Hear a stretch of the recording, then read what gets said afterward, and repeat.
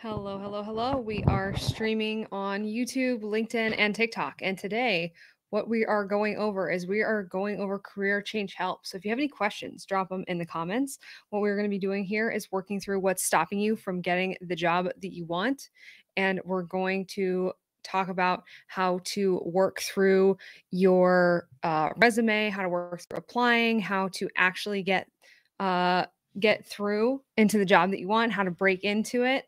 And yeah, so that's what we're talking about tonight. So if you're trying to get from a job that you have into a job that you want and you can't figure out how to do it, holler at your girl. I'm going to help you figure out how to do it. I'm going to help you figure out what skills you need to do. I'm going to help you figure out how to interview, how to negotiate, how to actually strategically search for jobs, and how to go about applying for them in a way that makes sense so that you don't procrastinate, so you actually get stuff done.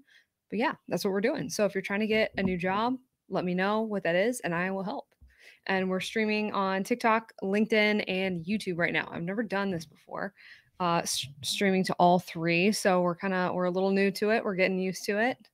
We'll see how we go. See if we get some good TikTok questions. We usually get pretty rowdy on TikTok, so do like that. But yeah, anybody who has questions, comments, thoughts, ideas, holler. Let me know what job you're trying to get into, what's stopping you from getting it, and how I can help you. And I'm going to put on some Lo-Fi Girl because we're doing work here. That's what we're doing. So hang on, folks. What we're doing is we're going from the job you have into the job that you want. We're trying to help you figure out how to get the job that you want with the job that you have now. So we're going to talk over the skills you have. Hey, Jeremy, what's up? What's up? What's up? Trying to help you figure out how to get into your new job. So if you have a question for how to do that, drop it here. We're trying to help you get the job that you want, and we're just going to work through it all together and see if we can make it happen. And that's what we're doing. How's it going? So, folks, howdy and welcome. What we're doing is we're career coaching here. So, what we're doing is together, we are going to work through whatever is keeping you from getting the job that you want. So, if you're trying to learn, if you're not sure what skill to learn, if you're not sure what jobs to look for, if you're not sure how to get into a different industry, drop your questions in the comments. Let me know what you're trying to do so I can help you do it. And that's what we're doing. That's what we're doing tonight, folks. We are streaming live to YouTube, LinkedIn, and TikTok. If you want to add me on LinkedIn, holler at your girl, Hannah Mariama. Please feel free to look me up, add me. I accept anybody on LinkedIn. That's what we do. That's what we do. So tonight, what we were doing is it's a little cold too. So got my winter sweatshirt on. It's been warming up lately down here in Texas where we are, but it is getting a little bit. We're Puxatawny Field's a little colder, so we're celebrating this backslide into winter by working through into what job you are trying to get. Degree free, no degree, no experience, no prior industry experience. If you are trying to get into a different job that you do not already have and you're not sure how to do it and you're not sure how to get past it. Mariama, Maruyyama. You can add Ryan too. So you get me and Ryan. So if you don't have a network, now you have two people. Drone clone, that's a cool name. Let's try plants. I like that too. Parroting. Wow, we have quite a few pretty cool names. All right, so folks, what we're doing right now is if you're trying to get into a different job from the job you have now, different industry, different job title, whatever it is, you're not sure what skills you need, you're not sure how to translate your existing experience into that's super negative, man. I don't know if I agree with that at all, actually. I mean, I kind of do, in that I think that we have a comment that says careers don't exist anymore because no matter how hard you work, you won't be a 1%. I don't think that that's a good reason to not have a career. I think a career is all of the work that you do combined. And I don't think most of us need to be a 1%. Like, I don't think I need to be a 1% in order to achieve my goals in life. My goals are pretty small. I think that I can be very, very content and very happy without being a 1%er. So I don't know if that's really super helpful, but if you want to be something other than 1%er, like if you just want to be able to buy a house, or I don't know, get like foster some dogs, or if you want to be able to take your parents to dinner on Sunday, then let me know what kind of job you want to get so that you can make more money, so that you can do things that you want to do. Don't mix up your passion and your job. A lot of people do that. I think you have to be passionate about your job. You have to be passionate about what your job lets you do. For some people, that is the actual work. For basic labor jobs, it's doable, but healthcare, law, enforcement, and stuff require training. Yeah, I never said nothing didn't require. I never said things didn't require training. Never said that ever in my life. Tell me why teachers are working two jobs. Many doctors are struggling to live. Doctors are struggling to live because colleges are ripping them off with student loans the way they rip off all of us. Teachers are working two jobs because they paid to get college degrees for jobs that make $36K a year. That's why they are working two jobs. That's my hot take. Real estate. You're trying to get into real estate, Master Chief One? That's not to be discompassionate towards teachers. I have a lot of friends who are teachers, actually. But they did choose the job, and a lot of them did not look how much they were going to get paid afterwards. And now they are all trying to get into different jobs. What do you do for work? I work for a not a crypto startup. I work for a startup that does SaaS services on the blockchain, and we use AI to do that. It's a startup that does, we analyze contracts for large enterprise level companies. Yep, Ruby, I never said that they're not good for the country. I never said they're not good for the country. I said that they paid too much for a degree that doesn't make them enough money. That doesn't mean anything. What is a high demand tech job right now? Data analytics. Ruby, just because people go to school doesn't mean they're educated. That's a huge problem, and that's the reason why so many of us bought college degrees and we didn't learn anything. So not a viably stable job. I mean, I've been in it for 2 years and we just got acquired. So I think we're doing pretty solid, because there's lots of people in viably stable jobs that have lost their jobs over the past, 2 months. I don't think anything's a viably stable job. I think that you need skills so that you can get any job you want. I'm not worried about getting laid off because I can always get another job. That's job security, is skill security. I've been a line cook. Ruby, I've written 2 books. How many have you written? I think I'm doing just fine. I've been a line cook for years, but I have no idea how to transfer to more of remote work. Okay, let's try plants. You've been a line, yeah. By educated, Ruby, I mean somebody. If you can't define educated, that sounds like a problem with your education. I've been a line cook for years, but I have no idea how to transfer to more of remote work. Okay, so let's try plants. Do you have any interests or any ideas about job titles that you might want to transition into? Anybody that's work service industry, actually, I highly recommend go check out the Degree Free podcast. We actually did an entire episode about jobs that are really good for folks who've worked in the service industry to transition into. I was in the service industry for years. I was a bartender. I worked back of house. I didn't do prep, but I did service. So I did back of house. I was a host, I was a waitress. I've done the whole shebang. So for you, I mean, knowing that, one, you're great. So if you've been a line cook, you're good working in a team, you're good working under pressure. Okay. You have a lot of transferable skills, usually pretty okay with the communication too, right? Because in the kitchen, especially, the communication is really fast paced. It's very high pressure. Like, you have to get things right. You have to be able to iterate really quickly. So for you, I mean, line cook to, You could do cybersecurity. Cybersecurity is pretty solid, especially if you're good under pressure, because usually cybersecurity is pretty chill until something actually goes wrong. Ruby Minoka, oh, you're one of those. Yes, I'm an educated person. The key is to get skills that you can carry with you to multiple job types and multiple industries. It's okay, Ruby, if you are uncomfortable by people being educated without buying degrees. It's a very papered mindset, and that's actually the entire reason that I do these live streams. It's to educate people. So hopefully this can help you and you can learn something. There's probably a lot of people in here that follow us, that are in our comments, that are educated people. I highly suggest you check out the Degree Free podcast.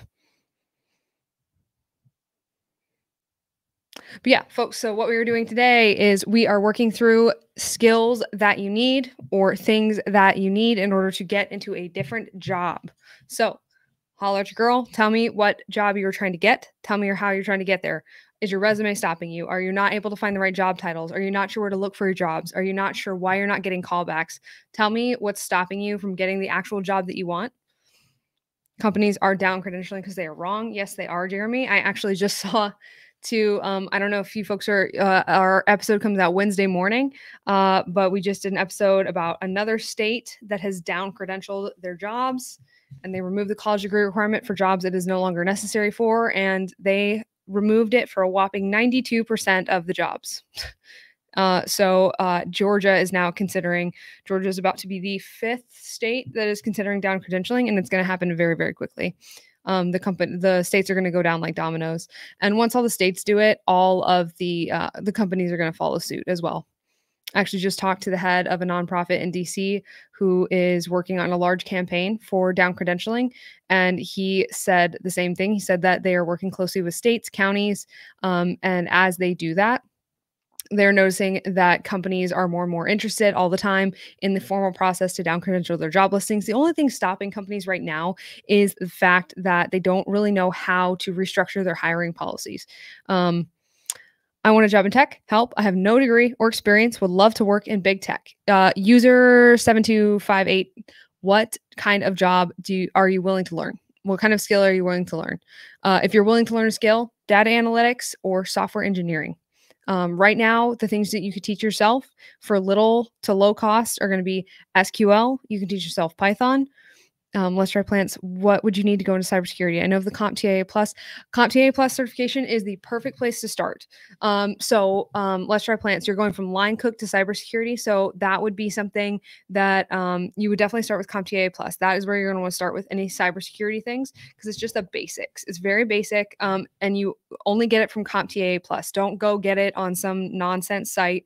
Only get it from them. The reason is because you want to get certifications from the actual licensing body. You don't want to get it from some other thing. Data analytics will be overtaken by AI. Ray Coleman, that's a good question. Will data analytics be overtaken by AI?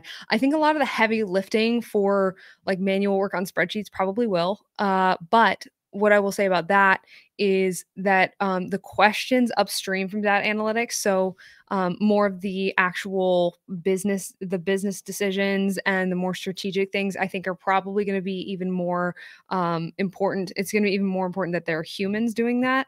And so it'll probably just turn into slightly different.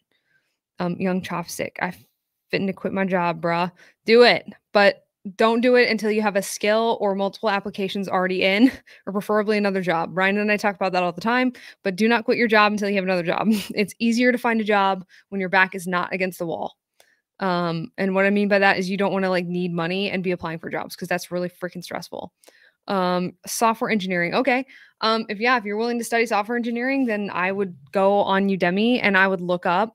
It depends on if you want to be front end or back end. There's actually a really good creator on here called Front End Simplified. I would highly recommend looking him up. He has a paid course. I believe it's monthly, and he has good Discord. And I would highly recommend checking out his content. He does a great job. And I've seen some really good things about that too. Do you know resources to learn the plumbing trade? How's it going? Yeah. All right. So if you want to be a plumber, what you're going to want to look up is you're going to want to look up apprentices or on-the-job training. So if you want to learn a trade right now, you should not be paying for that. Do not go to trade school. Trade school has almost the exact same ROI as college. It's not good. What you want is you want to find somebody who's willing to either train you or apprentice you. The reason is because you want to get paid while you're learning, or you want somebody to be invested. So apprentices, they're invested in you. And on-the-job training, at least they're forking out money to train you while you learn. That's what you want. It reduces the risk that you outlay by putting your time into learning something. How to be a software engineer. User 725, you have to decide if you want to be front end or back end. And then from there, you need to learn at least one language first. And then from there, you need to build shit, for lack of a better term. Managers still want custom reports. Data analysts will be needed for a while. Yeah, I agree with that. I think it's probably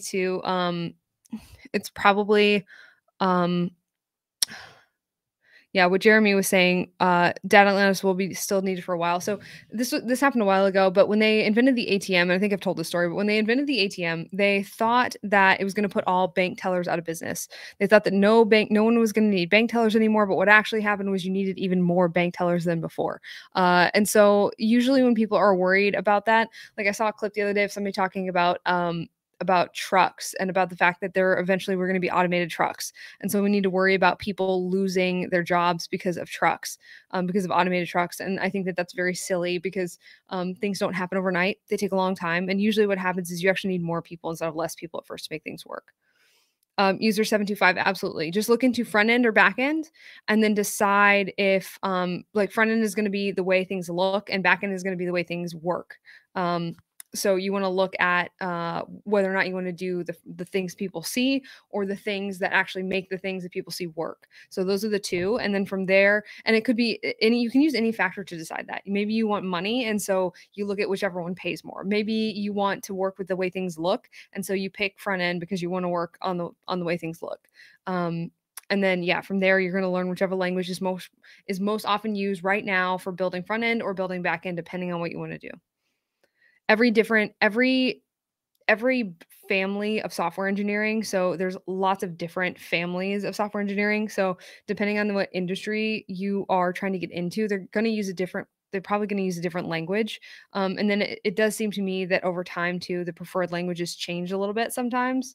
And so you just want to see which one's in demand now and you want to see what it's in demand for, right? So if you want to work with like I'm trying to think of a good example. If you want to work with cybersecurity, or let's say you want to work with blockchain technology, you want to work with Solidity, right? You want to learn Solidity. You don't maybe want to learn some other obscure language. You don't want to learn like Ruby on the Rails, which is an older language. And keep in mind, I'm not a software developer. I work with them, but I'm not one. So yeah, of course, absolutely. And thank you so much for the gifts. What's your position on the CHIPS Act and its technology job creation potential? What's the CHIPS Act? I think it should be illegal to name bills because I think it's marketing and I think it's almost always a lie. So any time that there's a name for a bill or an act of the government, I tend to think that it's a sham. Python programming is a good place to start, free to download and learn, not as discouraging. Yes, I agree with that. Free Code Camp is a great resource too for people looking to learn how to program or develop software. But anyway, folks, anybody that's joining, what we're doing is we're working through how to get you the job that you want. So if you do not know what skill you need, if you've been applying to jobs and no one is reaching back out to you, if you can't figure out what's wrong with your resume, if you don't know, Juliet has gun. Okay. If you don't know what skill you should learn, if you don't know how to take your existing experience and go into a different job and translate it, let me know. I can help with that. CHIPS Act, free potato chips for all. That sounds about right. That sounds like something Congress would do. The CHIPS Act. Everybody get free chips. Vote for us all. But yeah, so if you're thinking about going from one job into another job and you do not know, thanks, my dude. I'm not that hot though. I just have a sweatshirt on. We're chilling. We're chilling here. It's actually pretty cold in the studio, so I'm a normal temperature. Thanks. Okay. If you need help going from one job to another job, let me know what you need and I will help you get through it. If you want to be part of our 4-week career change crash course, we have a few more spots left. It starts on April 4th. April 4th, people. That is very soon. Thanks, Jeremy. That's Jeremy Mitch, our mod in the comments. Big hand for Jeremy. He's always here for us. Brian, what's up? What's up? What's up? Brian is our resident Chinese speaking job transitioner. How's it going? How's the job hunt going? We have some regulars on the live stream. I'm the type of person that just needs a pathway. How are you doing? That's awesome. That's awesome. How are you doing? I'm so glad that you need a pathway. There are 5. Here are the 5 degree-free pathways. I got you. Ryan and I got you. We already thought this out. We're actually making a free course for this right now. It's going to be in our community when we launch it, and you will be able to just sign up and you can just jump in there and take the course. So 5 degree-free pathways. The first one is get a job. That one sounds really simple, but really it's just get any sort of job and maybe try to find one that's actually in the niche that you're trying to get into. The second one is find on-the-job training or apprenticeship. And the reason we say the second is because you want to get somebody else to take on the financial risk of your learning. Like you don't want to be paying to learn, you want to be getting paid to learn. That's always a good thing to do. It doesn't matter if you never use the skill again, at least you didn't lose money while you were learning it, right? The third one is earn a license or certification. Okay, so get a job find apprenticeship or on-the-job training, earn a license or certification. This can literally be anything. This could be an insurance adjuster's license. This could be a notary license. This could be a pilot's license. This could be a Salesforce certification. It doesn't matter. The fourth one is build a business. That one's controversial because some people may think, oh my gosh, that's so overwhelming. But a business is anything that you do that somebody pays you for. So if you want to go wash the windows or take in the trash cans of the people in the neighborhood that you live in, that's a business. If you get enough people to buy, that's a business. Cutting grass is a business. People make massive businesses out of that. Number 5 is learn a skill. So that would be like learn photography, learn to video edit, teach yourself how to do something that's free or low cost, and then start leveraging that skill. A great example is like Mr. Beast has a job board. I don't know if you guys knew that, but like Mr. Beast is the biggest YouTube creator in the world. And Mr. Beast has a job board, and all the jobs on the job board want people who have skills. And those skills are like editing in Adobe, in Adobe Premiere. You can teach yourself how to do that. It's going to take some work because it's not an easy thing to learn, but you can teach it to yourself with just practice. So yeah, big fan of that. But so those are the degree free. I'm going to go over that again. Degree-free path. There are 5 degree-free pathways. This is something that Ryan and I spent a lot of time, and this envelops every single person who is trying to get work, get a job, literally any job, or find apprenticeship or on-the-job training. Number 3 is earn a license or certification of any kind. The reason is because if you have it, that means that there are people that don't, and it just puts you a cut above, right? It's a tool in your arsenal. Number 4 is build a business. Sorry, I can't open my hand that big. Number 5 is going to be learn a skill. That's going to be any skill that you can use to build shit and show people that you have a skill that other people don't have. So how are you doing? I really hope that helped you. So whichever one of those pathways you want to go down, holler, let me know. What if we don't have the money? How can you help us?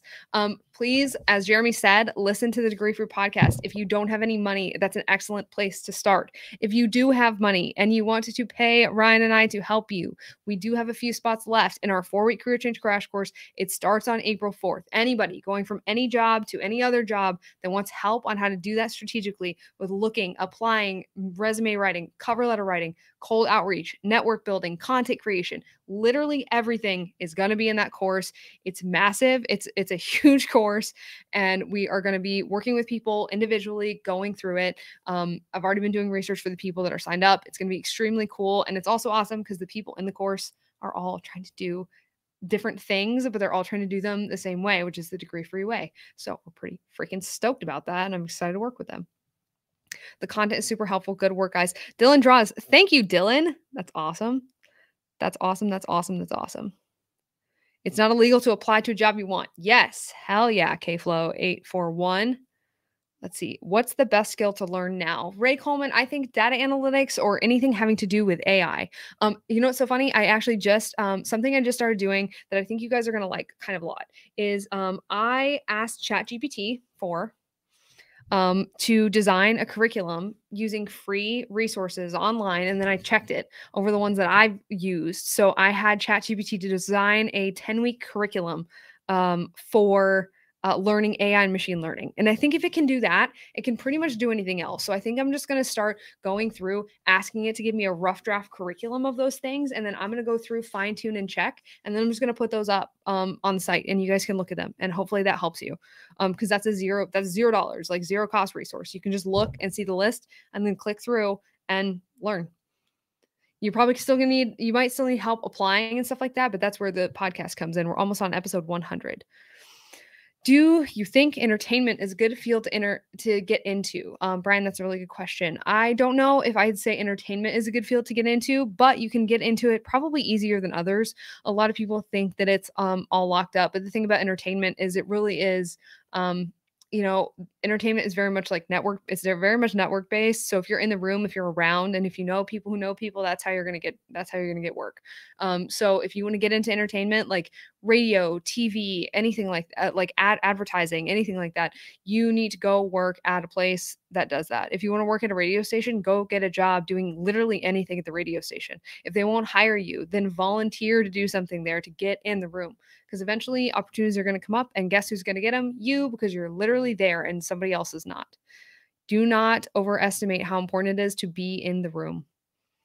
What do you think about the hospitality industry? As a whole, like I worked hospitality for years, years and years, like 7 years. I worked service industry. That's kind of that like that's where I cut my teeth working. I've worked service industry for a long time, bartending, waitressing, front of house, host, did all that stuff.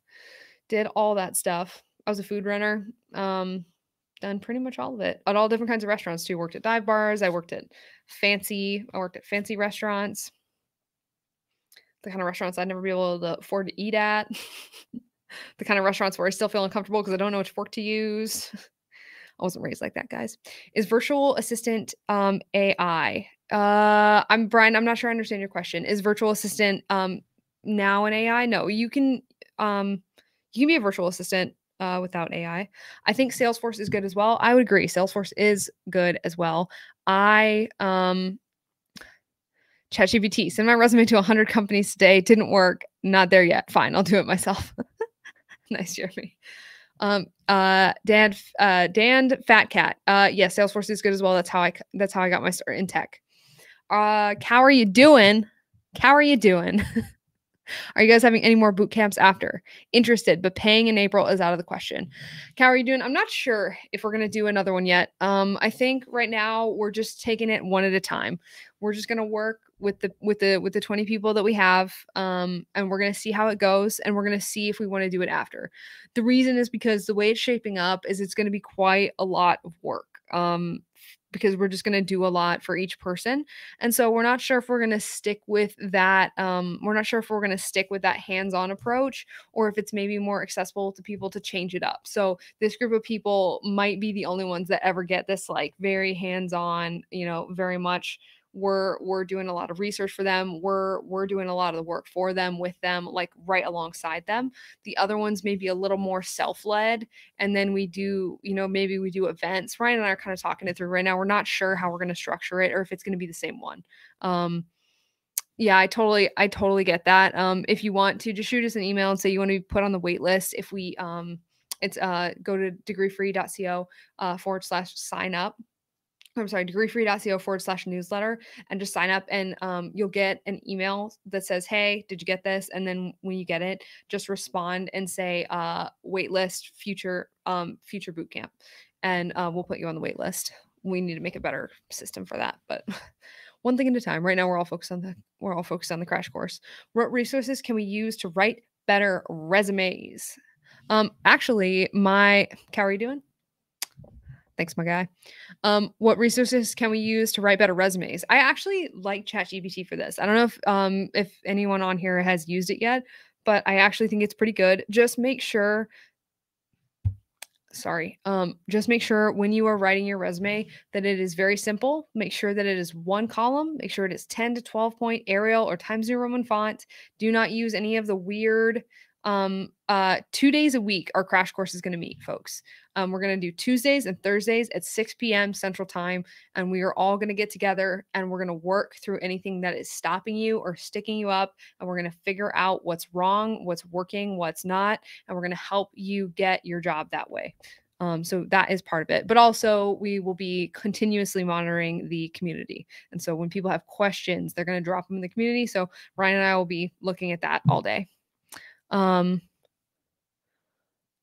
So what resources can we use to write better resumes? So yeah, so 10 to 12 point Times New Roman or Arial font. Make sure it's single column. Make sure you do not use months when you are putting your work dates. Just use years because it's just easier and less questions. Make sure you're writing in bullet point format, which is with numbers and results for each bullet point. That's really important. They just lazy. I don't know who you're talking about, so I don't know if I agree or disagree with you. Some people are lazy, but I don't know. I think a lot of people work pretty hard too. So yeah. So if you're just joining us, folks, what we're doing right now is we are trying to coach through and take you from the job you have to the job that you want. So if you've been applying for jobs or trying to change jobs and you are tired of not hearing anything back, let's work through what is stopping you. Maybe you're missing a skill. Maybe you're not applying correctly. Maybe you're not looking at the right jobs. Maybe you didn't fine tune the jobs you're looking for enough. Maybe you fine tuned them too much and you eliminated yourself out of too many. So just holler, tell us what you're looking for, what you're trying to do, and then we will figure out what's going wrong and what is going right. What kind of jobs are you helping people get? M. Kova, good question.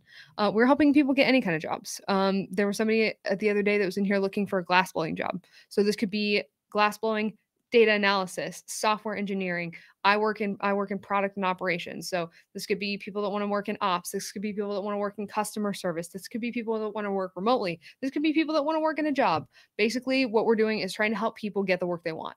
So the thing is, the beautiful thing about work and the beautiful thing about life is that everybody wants something different for a different reason. I just had someone message me on LinkedIn and she just said that she wants a calm job at an office as a receptionist. That's what she wants in life. There's no right, there's no wrong. Everybody is looking for something else. And the problem is that a lot of us have not been taught how to get what we want for the reasons that we want it. And so that's a big thing that we're helping people figure out is figure out what do they want and then how like what work makes sense for them in order to have the type of life that they want, and then from there what skills do they need in order to get the type of job that they want so that they can live the type of life that they want. And when I say the type of life, I mean sometimes it's money, but sometimes it's time, and sometimes it's work environment. Like everybody wants something different for different reasons. Is this about data analysis? Yes and no, Ruth 2020. It can be about data analysis if that's what you are trying to get into. What certificates does a beginner need to get these jobs? So data analysis is not one that I would say is certificate heavy necessarily. That one is going to be project heavy. So what you want to be able to do is actually prove that you can do work. Hey, Preeti, what's up? Preeti's in our crash course. Preeti is in our crash course. She is going to be making a job transition very, very soon. Excited to help her and work with her. What certificates does a beginner need to get those jobs? So you don't necessarily need a certification for data analysis. What you need to be able to do is show that you did work. And in order to show that you did work, you do have to know what you're doing. And then you need to use OBS, which is a free open source recording software, to talk through what you are doing and how you understand it and what you are accomplishing, what you are changing, what problem you're solving. You're going to save that down to your desktop. When you save that down to your desktop, you are going to upload that. You're going to send it when you apply for jobs. If there's not a place for you to upload it, you're going to find the email of the person who you're applying for. So the hiring manager, wherever it is, and you're going to send it. If you can't find that email address, you're going to go to the website and you're going to send it to them and you're going to ask them to forward it to the hiring manager. There are ways. But yeah. If the industry you're trying to get into does not value certificates highly, then it is wise for you to have a portfolio of work. Even if you do want to get into a field that values certificates, you still want to have a portfolio of work if at all possible. The reason is because then you can show them the work. You don't want to make it harder for someone who's trying to hire you to understand why they want to give you the job. Your job when you are applying for jobs is to make it easy for the hiring manager to understand why they want to hire you. Where do we find it? Cocoa Bun Misfit. Find what? It. The Meaning of Life? I'm not sure. I saw a movie once about that. Hitchhiker's Guide to the Galaxy. I have mixed feelings on that movie. I feel like it was really big when I was younger, but now not so much. And people don't think it's nearly as funny as I do. Ruth 2020. Yeah, of course. Absolutely. I hope that helps you. Yeah. When the golden rule is to when you are applying, your resume needs to be very clear. You need to be very, very, very clear about what you've done in jobs that makes sense to apply for, to make that explain why you're applying for the job you're applying for. The thing you were suggesting for us to send to hiring managers, I know admin said it's yes. Coco Bun, you are going to send a portfolio of work to hiring managers. So a portfolio of work is documentation. So like anything that you've created that has to do with your job or with the type of job you're trying to get. So let's say you're trying to get a graphic design job and you made some stuff on Canva. You're going to save that down and you are going to submit that to the of course. You're going to submit that to the hiring manager either in the application, or you're going to find them, you're going to hunt them down somehow and get it to them.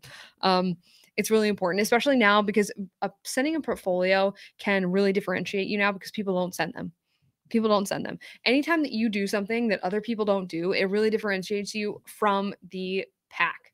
Another tip, and I'm going to say this, I'm streaming on LinkedIn right now, but another tip that I would have is do not look for jobs on LinkedIn. That's a terrible place to look for jobs. LinkedIn, admittedly, itself is not a job board. And that is something that I think people really misunderstand about LinkedIn. It's not, and also because people mistake that so often, there's so much competition on LinkedIn. And so it's not really a good place to look. You need to look where there's less people. You need to look where there's less competition. You need to get off of LinkedIn and onto the company websites to apply directly. My universe stat is leaking across the internet. That seems unfortunate. Is OneDrive or Google Drive link good for a public portfolio? Will a screen link out to resumes? I think a Google Drive link is solid. Another thing you can do is make sure that I recommend doing is make sure you are saving down everything in a format that is easy to open. So if you have a PowerPoint that you're submitting in your portfolio, don't save it down as a PowerPoint file, save it down as a PDF. If you're submitting documents, if you're submitting a document or a piece of artwork that you did, don't submit it in some strange format that they're not going to be able to open. Don't submit something that's in a native iPhone format, like the HEIC. I forget what the acronym stands for, but basically somebody tell me what that stands for. I know one of y'all know off the top of your head. Ryan told me once what it was for, but I forgot what the acronym means. But don't save it down as that. Don't send that to somebody because you don't know if they can open it. And there's nothing as frustrating as like you're trying to look at this person's portfolio and you want to hire them, right? Like you want to hire somebody and someone's trying to make it easier for you to understand whether or not you should hire them. And then you try to open their documents and you can't open them. And you're like, ugh, okay, right, done, on to the next, because people are like that. And it's okay that people are like that. Maybe people should work harder, people should be more thorough. But the thing is, we're all working, we're all tired, and especially the HR and the hiring managers right now, and especially the recruiters too, honestly. I know a lot of us have been ghosted. I myself, right? Like everybody's had an experience where they've got a recruiter's reached out to them and they go take an interview or something and they don't call you back, or they set up a meeting and then they don't show up. And I tend to think, like, you just tend to assume that people aren't doing things out of malice, right? Usually they're doing it because they're just overwhelmed. They're overwhelmed. There's so much churn. There's so much trying to reach people. Hey, you need to hire these people. Hey, you need to cut these people. And it's just a lot. And everybody's having a hard time. So if you can just put yourself in their shoes and go, okay, how can I make this easy for them? And when you do that, it kind of shifts the way you apply for jobs too. Even though applying for jobs is such a chore and we shouldn't have to do it the way we have to do it, but the reality is this is the way the system is designed right now. The only way to work around the system is to volume apply, to brute force your way in by, sending actual work to say, hey, I've done this. Something we're working on right now is a personal portfolio project, so that people can actually put up portfolio in an easy way. And so there's not this issue of being able to open things and having them organized all in a different way. So it's difficult to understand whether or not something's applicable to the job. Practice interview questions and answers in the mirror. It helps a lot. I couldn't agree with that more, Jeremy. That's great advice. Also, something you can do is you can record yourself on your phone and watch it back and see if you make sense. You'd be surprised sometimes after Ryan and everybody does this too, but I have a terrible verbal crutch. I say all the time. And so when I watch myself back, and if you think about it, if you think about it, I'm a podcaster. I spend thousands of hours, hundreds of thousands of hours talking, and I create TikTok content all the time, and I still do it. And so even for me, if I have a job interview, I'm going to record myself answering questions so that I know that it's not the first time whatever this thought is coming out of my mouth. And the goal of it is not to like sound rehearsed. The goal of it is just so it's the first time you're answering a question, it's not to the person who you need the answer to be really good so that they'll give you a job, right? It just takes all the pressure off if before you've asked yourself the questions that you think that they might ask you, even if they don't hit all of them, but at least you've got some practice under your belt. And so you're not as scared. I find that helps kind of a lot. So, hi, I think we have 4. Oh, I'm so sorry, you guys. there's people asking me questions. Andrew, I'm so sorry. Andrew, Shubham and Willie, I am so sorry. This is the first time doing both of these like this, and so I totally missed these questions. Don't know what kind of job I want. I just know it's not the one I currently have. Andrew, you don't know what kind of job you want? Do you know what kind of pay you'd like to make or what type of work environment you'd like to make?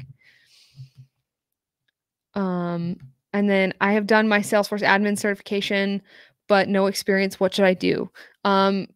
Shubman, you should go and look for a company that hires that does contracting. So that does Salesforce contracting. The reason is because if they have a job open, it's probably because they have a contract that they have already agreed to and they need somebody with a certificate, but they need somebody with a Salesforce admin to actually hire. And so that would be a really wise thing to do. So look for those type of companies. Look for companies that work with companies who are creating or developing Salesforce instances for large businesses. That would be my advice to you.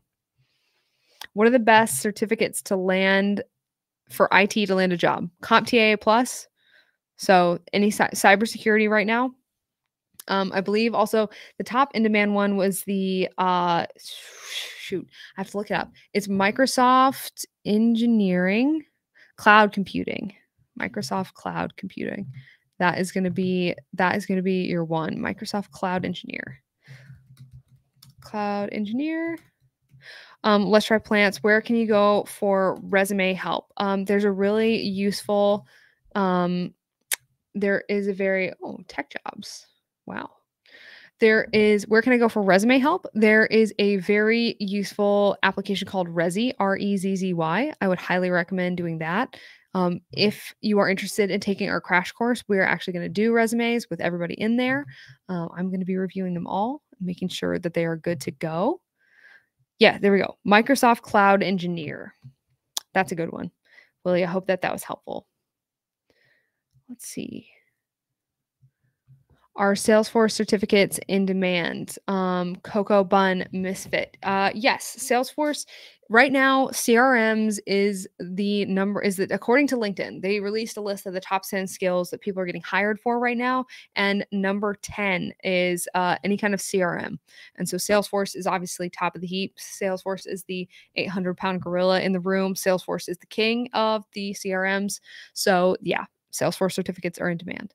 More so Salesforce skills. So even if you don't have a Salesforce certification, but you've worked with it a lot to the point where you were a power user, or you could just quantify your experience by taking the exam. We had somebody on here a while ago. Of course, Willie. We had somebody on here a while ago that was very clearly somebody who would use Salesforce a ton.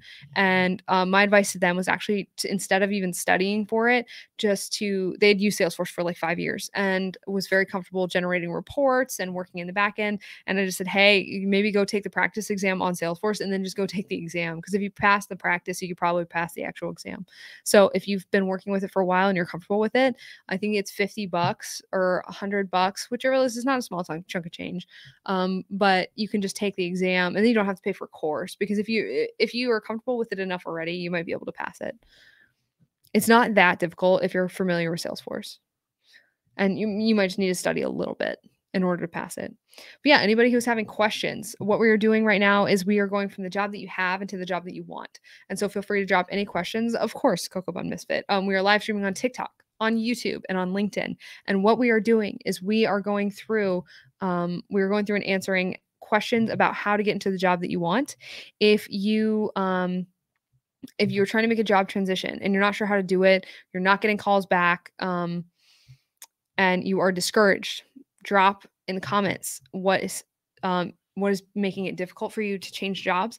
Be it resume, you're not sure where to look, you're not sure how to apply. Wicked smart pack. Jeremy, have you ever seen that the Dunkin' Donuts commercial, the SNL skit? Everybody look up the Dunkin' Donuts SNL skit. It's just going to make your life better. Looking for something that isn't as repetitive as manufacturing. Trying to learn web dev, but it seems like it's going to be a while. Andrew, are you learning front or back end? You are not alone. Currently, we have 2 other folks who are working on software engineering. The good news is it's extremely in demand. So you might even look for a junior development position if you're comfortable enough. What language are you learning? And are you learning front end or back end, Andrew? Anyone also, if anyone is looking and needs really concentrated help getting or wants really concentrated help moving from one job to another job, our 4-week career change crash course, it starts on April 4th. We're going to be meeting twice a week. We are going to be working through things with people. They have access to our community forever. They have access to our video course, which is extremely long and goes over literally everything. And then Ryan and I are going to be supporting all of you every single step of the way. And so that's pretty awesome. And we're very stoked to be working with folks.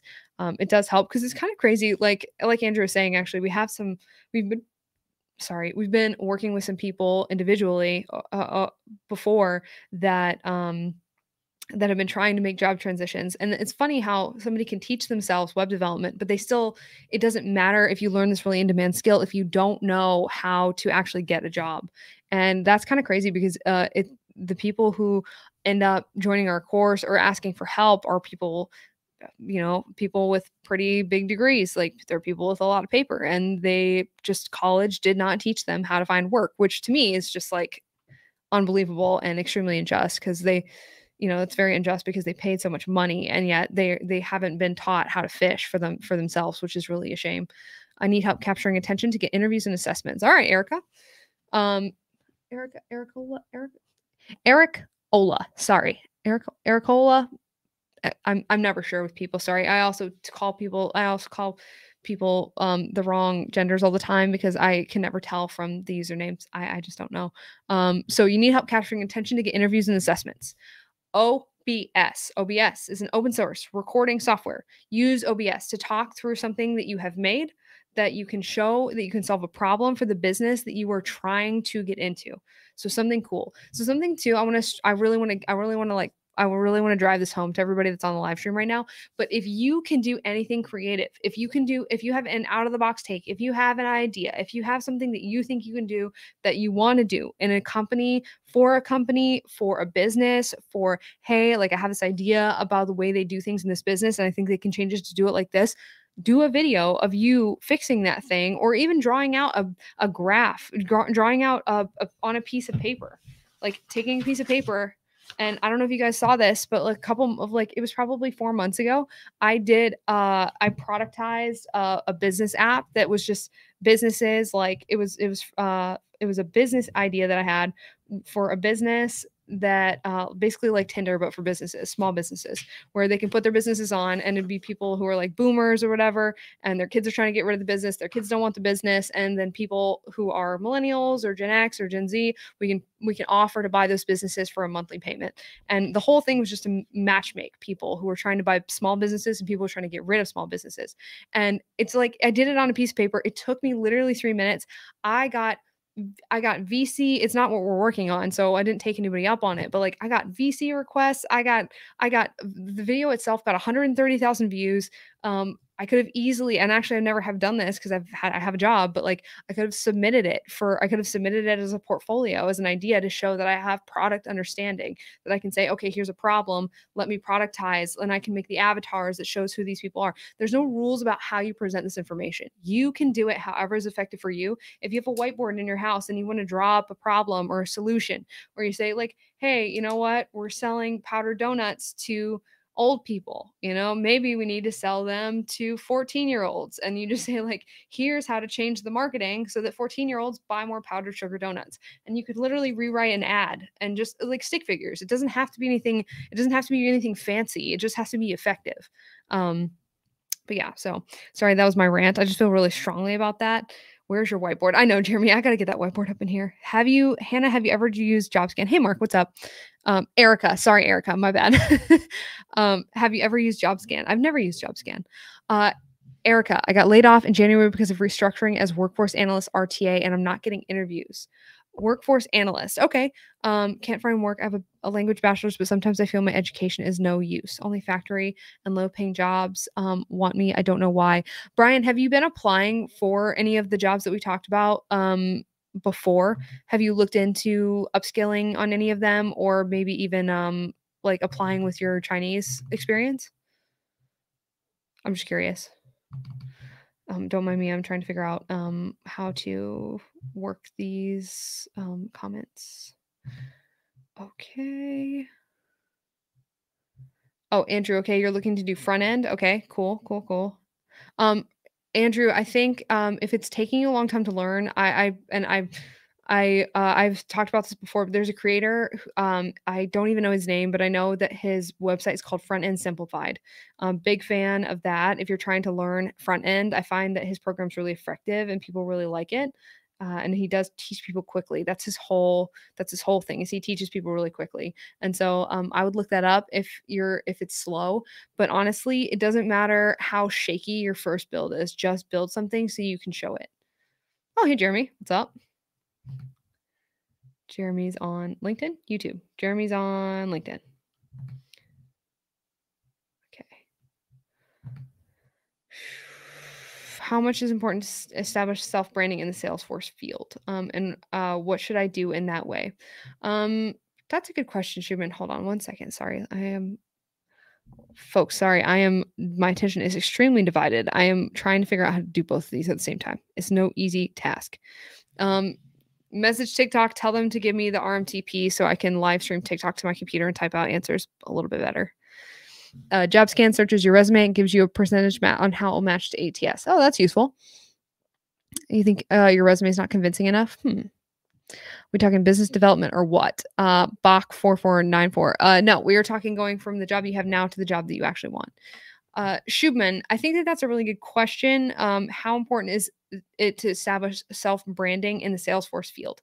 I think that branding in general is extremely important. Stack the screens vertically, it works. Oh, Jeremy, stack the screens vertically in TikTok or stack them vertically in the live stream? How important it is to okay, so sorry, I keep getting distracted. Schumann, in order to establish self-branding in the Salesforce field isn't important. I would say that branding in general is important. So the way that most people can do branding right now that's easiest is just make sure your LinkedIn looks like an ad for you as a person. So whatever you're trying to do, make sure that your LinkedIn is very clear. And this is the recurring theme of everything that we're going to teach in the crash course, but make sure it's easy for people to understand what you're trying to do, right? If they go to your profile and if they go to your LinkedIn profile, so one, your resume and your LinkedIn profile need to match because that's confusing if they don't match. But two, if they go to your LinkedIn profile and your LinkedIn profile says that you work for the Muffin Man, but you're trying to get into Salesforce, that's confusing, right? What you need to do is make it very obvious. Like your line, your header line needs to be, I, you know, I I am a great like I'm the world's greatest Salesforce administrator. You don't have to say it like that, but you could be like I'm, I'm a very hardworking Salesforce, hardworking Salesforce administrator from wherever you're from, if you want to put that. But basically, just make it easy for them to understand who you are and what you're doing. Don't make them work to understand why they should give you a job.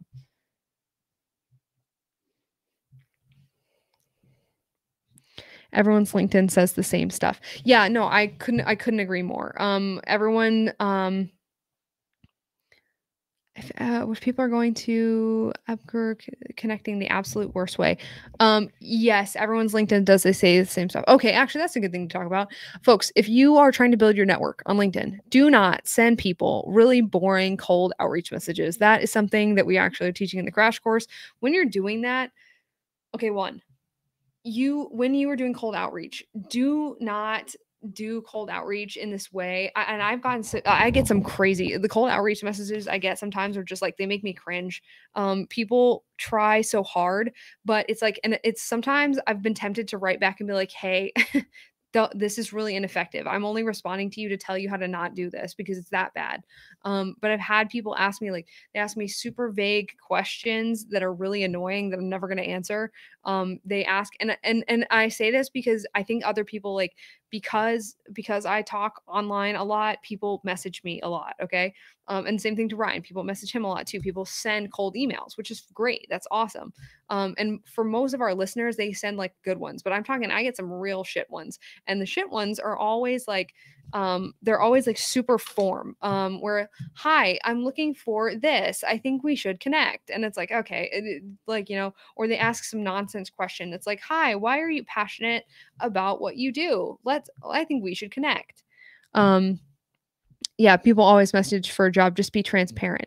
Yeah, I would agree with that. Be transparent, but more than that, your goal is to add value. Don't like I had someone probably the best one I've gotten was somebody messaged me and said, "Hey, I saw this article and it made me think of your podcast. Love the stuff, love the podcast, keep it up." And that to me, right? Value can be anything. So if you know that the person is interested in a specific topic, send them something about that specific topic and then just thank them. That's you want to build a network, that's the way to do it. Because when that person messaged me again, I responded. I was like, oh yeah. And they asked me the next time they messaged, then smart. Maybe they listened to the podcast. We talked about this. But the next time they messaged me, they asked me a question. And I was like, hey, I was like, hey, I was like, hey, that and I wrote like 2 paragraphs to answer their question. Why? Because the first time they ever interacted with me, they helped me, right? They did something for me, even if it's something small, like sending me an article that they thought would be useful or interesting to me. And so when you're trying to network, just do that. Be genuinely interested in people, because whoever that person was, I don't know if they were interested.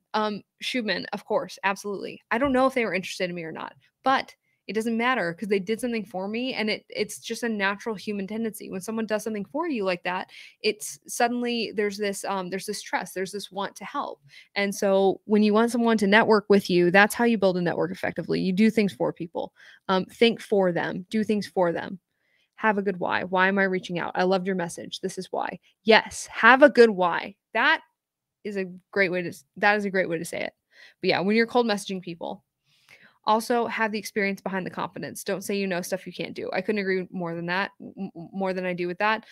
When you start a new job, make sure that you are open about what you don't know. When you start a job, most people are pretty understanding about you not knowing things. They don't expect you to know things. You just got the job. But if you pretend like you know things and you don't know them and you get further into the job and then they realize that you led them on and that you don't actually know what you're doing, that's a little different. That's expectation setting. You do that at the beginning. You say, "Hey, I'm new to this. I'm going to teach myself this, but I don't know. I don't know this yet, but I will." That's what you do, and you be honest and upfront. And when you give deadlines for things, you're realistic about what they are. I crush interviews. I hired my first employee recently. They were eager to learn, humble, and kind. That's awesome. Oh, that's a great one. So Jeremy, for those of you listening elsewhere, Jeremy Mitch, our the man, the mod, the myth, the legend, just said a good example of how to help somebody out or a company is if you notice an error on their website, and just say, "Hey, I noticed you have an error on your website. Just wanted to help you out." You could use the screen grab like clip. You can use the screen clip grab feature and just grab a screenshot of it, fix it, or rewrite. Or another one would be, "Hey, I noticed this thumbnail on your YouTube channel. I noticed the thumbnail on your YouTube channel is messed up or could be better. Hey, I rewrote 3 different versions for you. Here they are," and then send them. Boom. Bach 449. That would piss me off. It does not piss me off. I've had people do that for Ryan and I, and we're always very grateful. Someone let us know. Let's see. Jeremy, meanwhile, want to check my website for errors. Small businesses have a lot of errors on broken links. Yeah, broken links are a good one too. Jeremy's right. Broken link hunting. That's what we do. How would you use TikTok to promote art? Is it annoying to DM or comment on lives?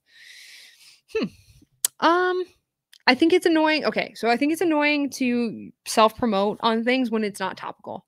If you are DMing or commenting on lives about trying to think of something like knitting sweaters for cats, and you're trying to promote your like Avatar the Last Airbender fan art, then yeah, that would probably be pretty annoying to the people on that live stream.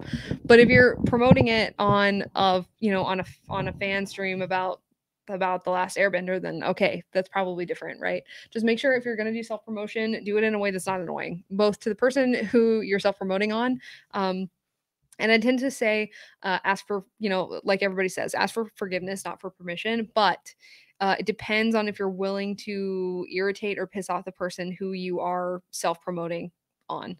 So, for instance, like if you're going to be promoting on somebody's content who you regularly interact with and you don't want them to hate you, I would just ask because most of the time people are going to say yes. It's not really a big deal, but you don't want to lose a connection who would be friendly to you otherwise because you just didn't ask.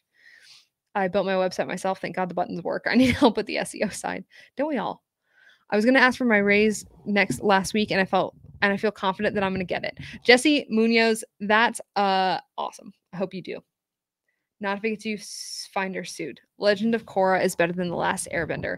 Jeremy, oh my gosh, no, don't you say that. Blasphemy on here. Original all day. Dylan Draws makes sense. Appreciate all the advice. Absolutely. Okay, I'm glad Bach thinks the same thing. Come on, man. Legend of Korra. Oh my gosh. Folks, give it up for Jeremy, Mitch, our mod, the man, the myth, the mod. Hot take: the Wall Street Journal just said that 27% of job breaking news. Hot take: the Wall Street Journal just said 27% of job postings are fake. Reaction. I'm sorry, Bach. That was funny. Hot take: the Wall Street Journal. Okay, all right, folks. I'm gonna start doing degree free news more regularly. Holler at me if you think that that's interesting or not. But we had some interesting ones, like my conspiracy theory about Amazon paying graduates not to hire them, which definitely happened. Also, some companies are now doing entitlement surveys of college graduates when they apply. So just so you know, that's a thing. Hot take: the Wall Street still want me to take a look at your website. All the buttons are broken. Well, sorry, folks, we're having fun here over here on TikTok. Hot take: the Wall Street Journal. Sorry, last time I'm gonna read this like a reporter, and then tell me if it's bad or not, and if you want me to do degree free news or not, and maybe I'll stop or maybe I won't. Hot take: the Wall Street Journal said 27% of job postings are fake. Reaction: Messenger 401. Do you think that 27% of job postings are fake? And what does fake mean? So that's what I want to know. If job postings are fake, do you mean the postings are fake as in the job doesn't exist, or the job is outdated, or the businesses put open the job so it looks like they're hiring even if they're not? Or do you mean 27% of job postings are fake, like scams? Also, if you have the link to that, I would love to see it. I've lost all my credibility. If you'll be honest. Entitlement surveys, what are those? It's exactly Cocoa Bun. It's exactly what it sounds like, in that there was a professor in New Hampshire who has suggested that companies are having such an issue with the mentality of specifically millennial college graduates, that they are now suggesting and starting to adopt entitlement surveys, which basically is asking, it's a way to gauge whether or not you think you're better than the people that you work with, because it's causing problems in the workplace.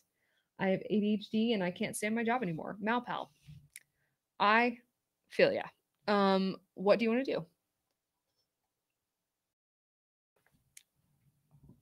Okay, guys, there's no such thing as recession-proof jobs, okay? That's my hot take. My hot take is that you need recession-proof skills. Learn something so that if they lay you off, you can go work in something else. I don't care about that. I work in real estate development, maintenance, and repairs.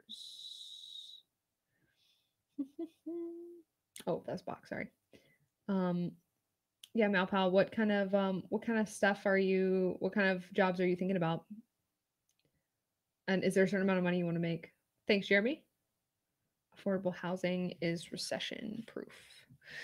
That's true, but it's also very, very regulated. So that's going to be tough. That's tough in general. Anytime you're tied up with the government is tough. Yeah, Cocoa Bun. That's what I thought too. We talked about it on the podcast last week. I was like, shocked. When I saw it, I can't say I was really surprised, but it's causing enough of an issue that that's now a thing. Yeah. But it's hard to it's pretty tough though, because if you think about college graduates, right? And I went to college. Like, I went to college before I broke out of college. I went, and you're told that if you buy this thing, you will get a certain amount of money and it won't be hard for you. And then you get out of college and that's all a lie. And now everybody's shocked. So it's difficult to maintain a positive outlook when you've been told something that's not true. And because you've been told something that's not true, you bought something, and because you were sold something that was not true when you were a child, essentially. And then now you get out into the world and you realize that, oh shoot, that's not true, and I don't have an edge in the marketplace, and oh wait a minute, the median salary is 47K, and oh wait, now I have to pay bills, and oh wait, I moved to an expensive place, and now I can't pay my rent, and now I can't eat, and so yeah, people get pretty bent out of shape, and I get it. Like I'm not discompassionate to that. I totally understand as much as I can understand. Um, Yvi Ross, what are your thoughts on the Salesforce job outlook? Excellent question. Is it okay to be applying fake it until you make it in branding or expanding network? Yeah, absolutely. Shubman, you should be applying to as many jobs a day as you absolutely can. 100,000%. We call that volume applying. Highly suggest looking at it. We had a senior product manager for Meta. His name is Drake Porter. He's 24 years old. His total comp is somewhere in the $400,000 range. He did volume applying. Guy was applying to 50 jobs a day until he got his job. And I also used the same technique, but not as well as Drake. And so if I were you, I would highly suggest going to listen to that episode of the Degree Free podcast. It's back a while, but it's a crazy interview. It's super inspirational. Ryan and I talk about it all the time. Can you do a show on how to grow career from the major degree points, including no degree? Ah, that's a good work shores plan. Sure. Oh, hey, John. It was you. That's a really good idea. And yeah, also anybody, if you have an idea for a podcast episode, hit me with your best shot, and we might do it. And maybe we'll dedicate it to you too. We did one for a listener called Michelle recently. She asked us some questions. She asked this pretty good question. She asked Ryan and I how we work together and don't kill each other. I thought that was pretty funny.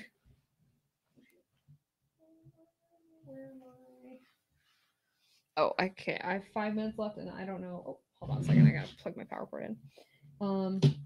If you're tied to the government, you'll be regulated out of being able to do things as well. I agree with that. You use two. Also, kids get a business degree. Me telling people to get business degrees on my podcast. Business degree, people who got business degrees were the most out of touch with their salary, actually. Fun fact. Journalism and business majors. I was a journalism major, so it's not that much hate. It's only a little bit of hate. Okay, let's see. My outlook on the Salesforce job market is good. Sorry, somebody asked me that. My outlook on the Salesforce job market is good because CRMs are the 10th most in demand hiring skill set in the entire US right now. Branding is all faking it. Yes. Driv artist just landed my first dev job after a boot camp. Awesome, awesome, awesome. Congratulations. What boot camp? Share it with the class. We'd love to know. Marketing is making a company look as good as possible. Yes, I can answer questions for days. Communication and clear boundaries. Damn straight, Jeremy. Opposite ends of the spectrum, zero bias. Yeah, so that was my hot take. But yeah, so I think you tend to want to. Okay, let's see, where are we talking about? Where were we at? Oh yeah. So yeah, that's my thoughts on the Salesforce job outlook. Also, everybody, we just talked about this on the podcast, but the layoffs were serious. I mean, it was 100,000 people that got laid off, but we added 500,000 jobs in the last 2 months. So it's not all that it's cracked up to be. Don't forget that the media tends to report things that are negative and that get clicks. And you know what gets clicks? Tech layoffs, recession. I'm not saying that all that stuff's not happening, but they also tend to like to wind us up because that's how they make their money. Because the more we click on those ads, the more we click on those headlines, the more we look at their ads, the more money they make. Like literally, that's how it works. So don't get too down on yourself. Don't get too discouraged if you're trying to get into tech. I'm not saying that there's not shifts going on in the market. There absolutely are. But just keep in mind that there's still room for people. There's still room for anybody that wants to get in. Because the thing is, you're never going to have that many people doing it. There's always less people than you think actually trying to get in. And yeah, everybody's willing. Everybody is there. There's room. There's room. And also, people are just tending to move around right now. People are moving into different careers. People are moving in. There's actually, I just read something about people who are moving from tech jobs into restaurant work, hospitality work, which I found to be interesting. Thanks for sharing the live, Preeti. But yeah, folks. So anything else you folks want to talk about? Any other questions you got for me? Because I would love to answer them. But yes, branding is all faking it.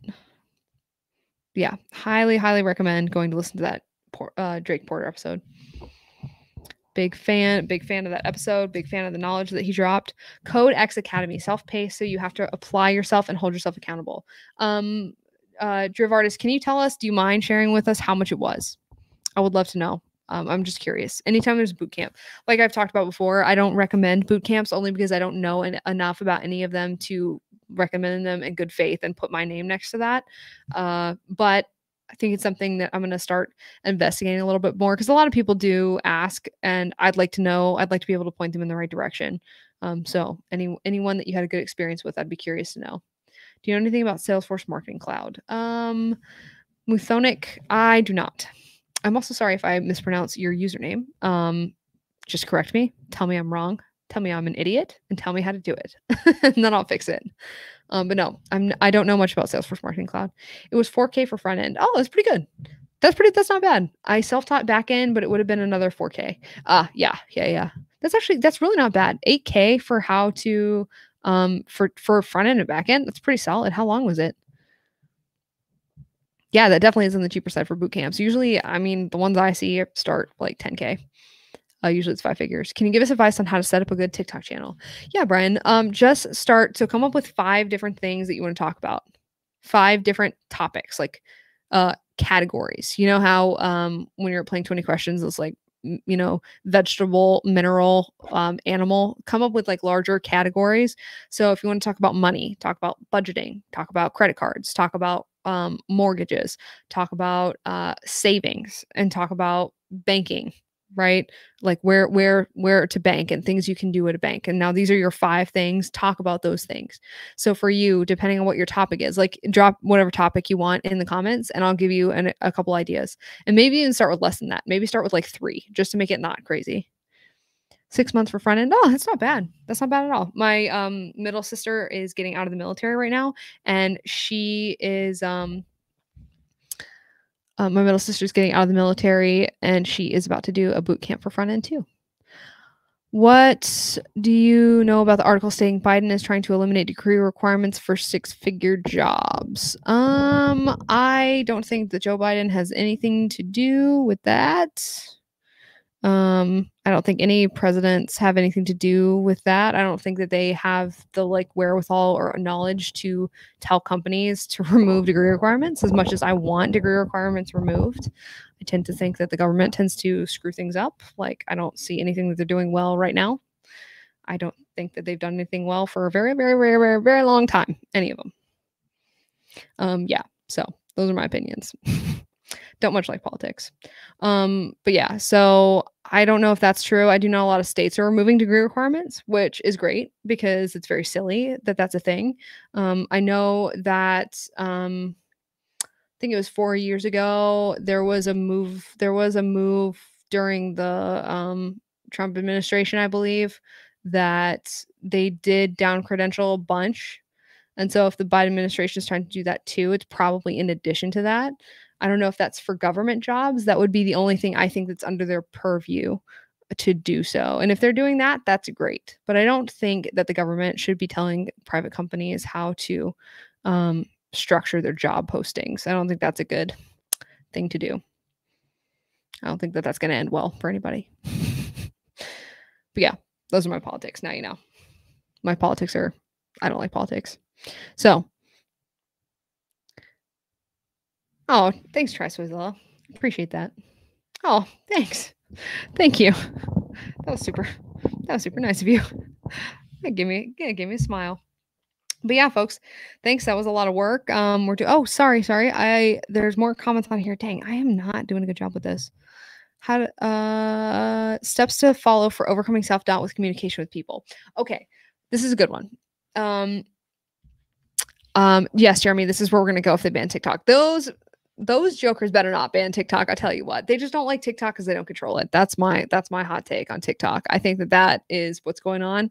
I think the last administration tried to ban it. I think this one tried to ban it, and I think they just don't like it because we're all talking to each other, and I don't like it. I don't like it one bit. I think they're all sketchy. That's what I think. Is this where we're going if they ban TikTok? Yeah, we'll go to YouTube or LinkedIn if they ban TikTok. We're not going to Facebook /Meta/whatever. Step to follow. One step to follow from overcoming self-doubt for communication with people. Be honest. about who you are. That's a thing. The thing I think that a lot of people struggle with self-doubt, and they struggle with self-doubt because they think that they have to present themselves as something they're not.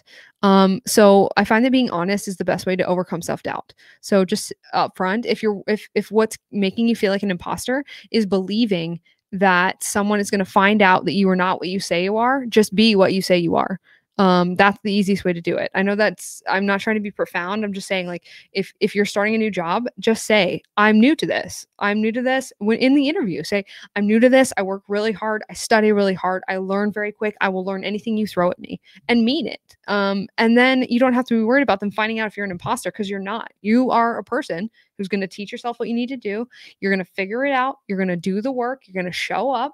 And if you do that, you're not going to feel like an imposter, because you're the real deal. The real deal is somebody who's willing to teach themselves, works well with a team, and is nice to work with, and people want to work with. And I find that just having a good attitude goes a really long way too.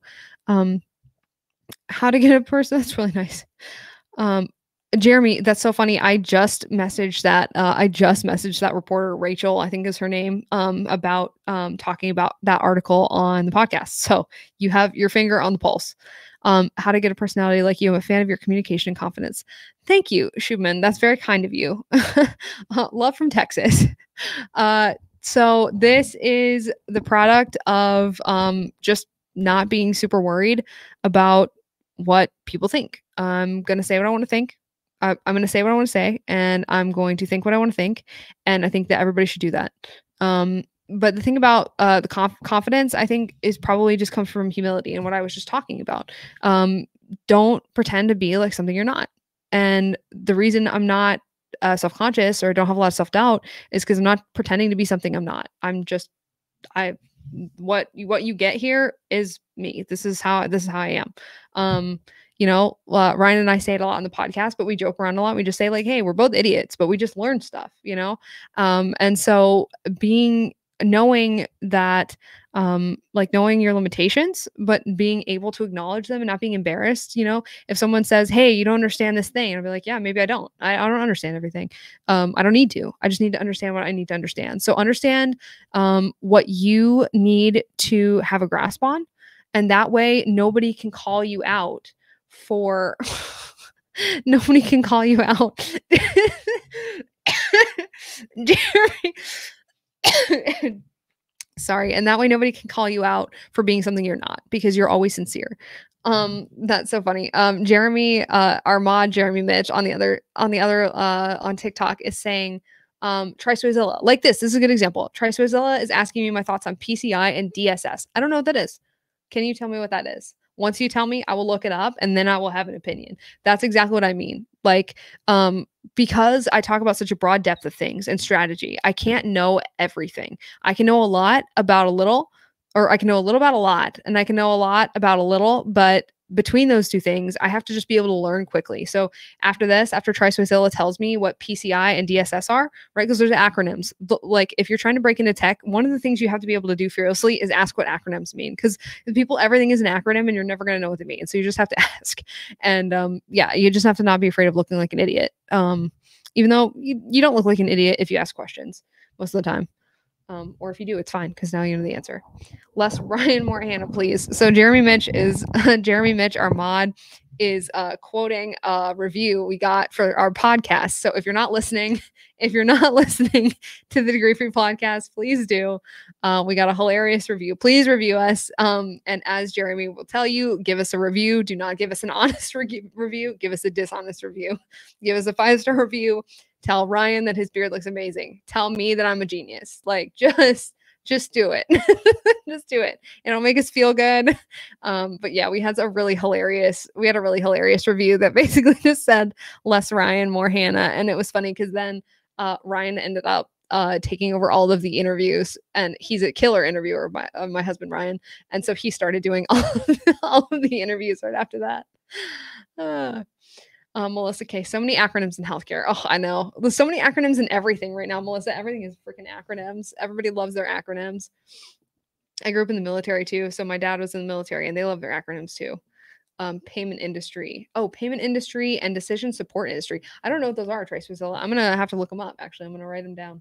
Decision. And so tomorrow on the live, I'll have an answer for you. Decision support industry.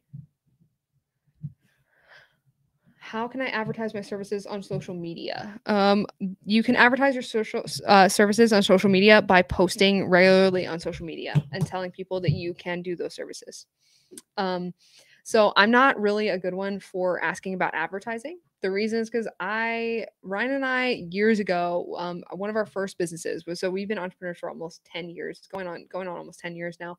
And so our first business was an apparel business, which I don't know if anyone in here has ever owned an apparel business, but it's a terrible business to be in because of inventory. Yes, Drivesway Twice, same time tomorrow, 8 p.m., 8 p.m. Central. I'll have an answer for you then.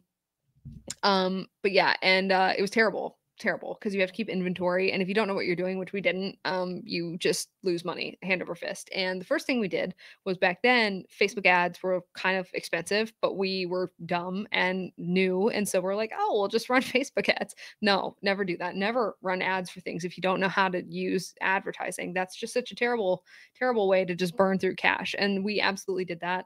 And like I said, this was years ago, so it's funny now, but at the time it was not funny at all. And yeah, so actually we don't advertise. We just post. Just post on social media, and tell people what you're doing. Show people and tell people what you're doing. But yeah, I hope that was helpful.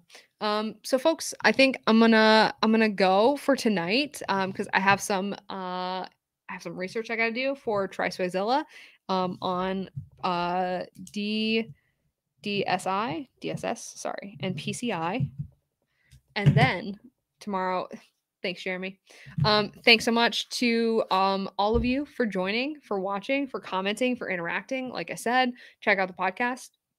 Sorry, degreefree.co/podcast. And if you want, we have still a few open seats and job scan. We have a few open seats left for our 4-week career change crash course. If you want to be in the crash course, check it out. It's degreefree.co/career change. The link is in my bio. Feel free to go check it out. But we're working with a few people, are going to help them go from the job they have to the job they actually want, teach them everything they need to know, and work with them the entire way. If not, you can follow us on TikTok. You can follow me on LinkedIn, or add me on LinkedIn. Follow us on YouTube. Subscribe. Check out the podcast. Like I said, super helpful. And then tomorrow at 8 p.m., we'll be back here doing this again. So thank you so much, all of you. Jeremy, Mitch, our mod, thank you so much for your work. We appreciate you as always. And yeah, we will definitely be making change happen. Oh, your username is very accurate. Degreefree.co/career change if you want to check it out. The link is in my bio and you can enroll there. But yeah, so if anybody wants to join us, wants personal help, feel free to do that. But if not, tomorrow night we are doing more career coaching live here, and we're gonna do it all together, work through some stuff, and I will have more energy tomorrow. Sorry, today was a long day, but tomorrow we're gonna do it. All right, guys, thank you so much for hanging with me this Monday, and I'll see you all tomorrow. All right, bye, y'all. Thank you.